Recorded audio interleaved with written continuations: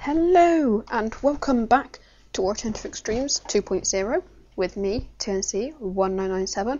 In this Source SDK tutorial, we are going to look at how to make a door that will swing open for Gary's mod.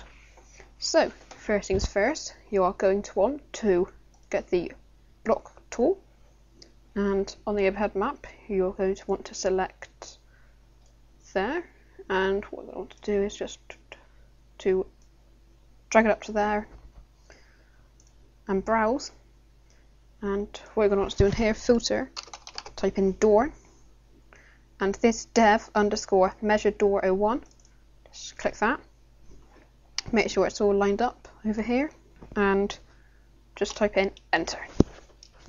Now once you've got that, what you're going to want to do is go to tools and carve, so that then you've got a walk-through area like so. Just undo that, and this will be your door. And the very useful thing with these is these textures that are provided with the game is that you will be able to know all of the dimensions. So what you going to want to do is, where you've got the door like that, have it, and basically press in Alt and just resize it so you get the inside of the frame.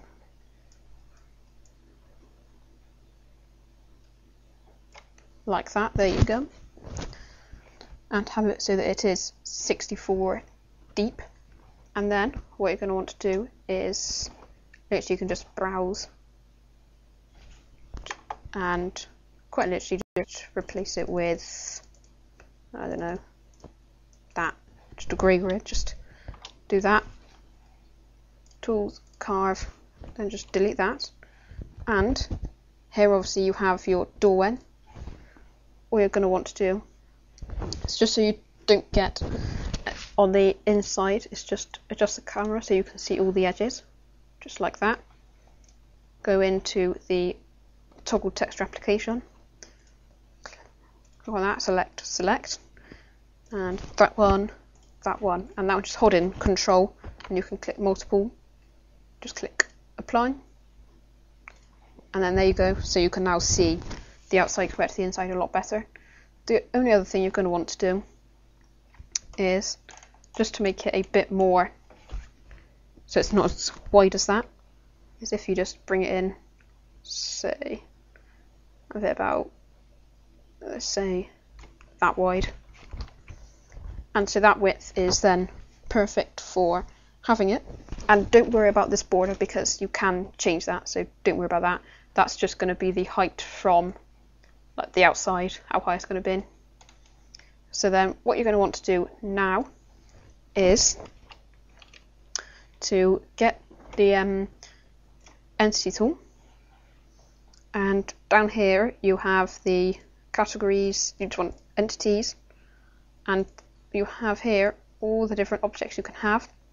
What you're going to want to do is, you're going to want to type in here door, and you want prop door rotating, and literally all you can do is then just click, there you go, and then if you double click it, so with the select tool, double click it, it brings up, here you go, the prop door rotating. And these here are all of the, oh, there we go. These here are all of the different values that you can change. So what you're going to want to do is, where it clicks on world model, this one here, go to browse, and as you can see, filter, it will come up with door. You may have to type it in, and as you can see, there are a lot of doors you can have. So here you go, there's the first one, and you can keep going down through them, and also you get lots and lots of different doors. For now we just choose this one here, the props underscore C17 door 01 underscore left. So what you do then, just double click that, and that is then, so if you click apply and you close, there you have your door. and it may well do that for you. It will could end up looking really, really odd. You may even need to rotate it, which you can do under Tools, Flip Objects, and then obviously you can flip it around. What you're going to want to do is, and if you zoom in on the map, you can see you'll have the door. Press Alt so you can just freely drag it around, and basically just line it up so that it is perfectly lined up. And you may well need to zoom in, and if you just have it so it is lined up, and then just Shift Q unselects it. So then there you have your door.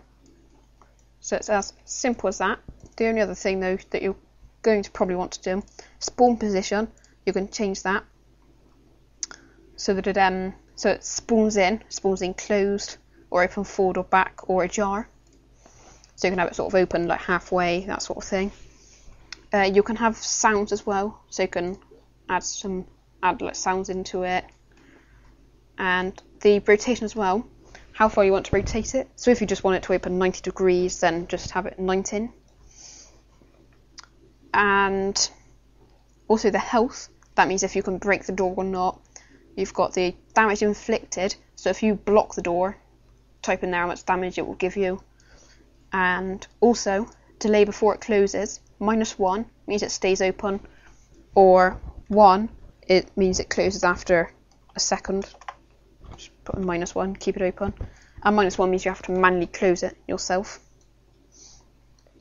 And then if you go to flags, and you should have use closes, and then also you can see whether it starts locked or starts open, and you've got all the different things you can do with that. What you're going to want to do then, class info, just make sure you've got it all like this, and you can choose your own door design, whichever you want. And also the good part with it, the slave name, you can put a name in there, and you can then have other doors around the map, so when you open that door, other doors get opened at the same time. So that's quite useful for making maps. And also the speed is the speed it opens, the default is 100. So then you just click apply, just close it, and then you have your door in situ. So this is, obviously there's the gap you get from the outside, and there's the gap from the inside.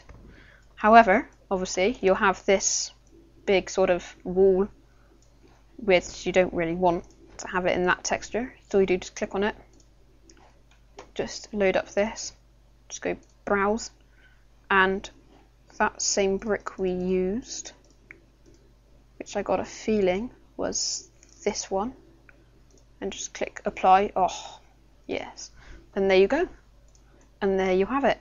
There is your door that you can use in Garry's Mod. And to eliminate this gap, all you would do is make these walls, just press Alt in and just make them as thin or as wide as you want. And that's pretty much how to make a rotating door. Load that up, and it will automatically give door handles. That's something that it does in the game though, so don't worry that there aren't any handles there. And that's a rotating door. And join me next time and we'll have a look at how to make sliding doors. So that's about it. Join me next time. Thanks for watching. Goodbye.